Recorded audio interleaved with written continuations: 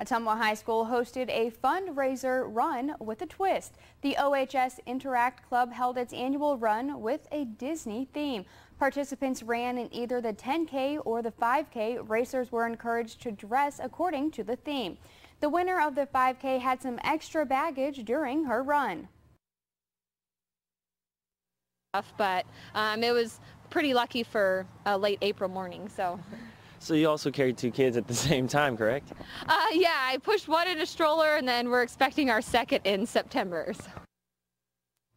This was the last big push of activities for the Interact Club of the year. The club will continue to volunteer and fundraise for the community's benefit. Proceeds from the race go towards continued support of the Ottumwa Trail system.